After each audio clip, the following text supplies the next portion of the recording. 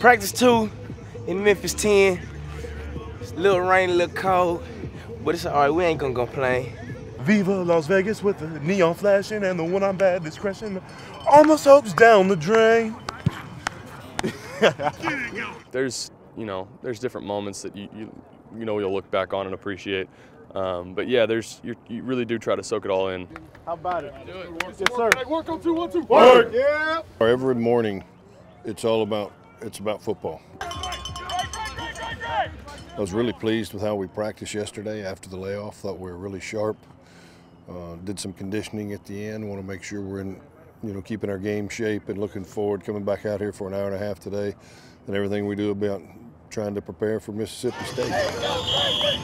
We got to make sure we help our offense out and get some takeaways, and we got to take care of the football because, and I mean, it is true. The hopes and dreams of the entire university rest in that bowl. Big football SEC team. We got the guys that go make the plays all around the field, and we're just looking out to go out with a bang. Hopefully, I can get a couple touches where I can do something in the open field and get in the end zone a couple times.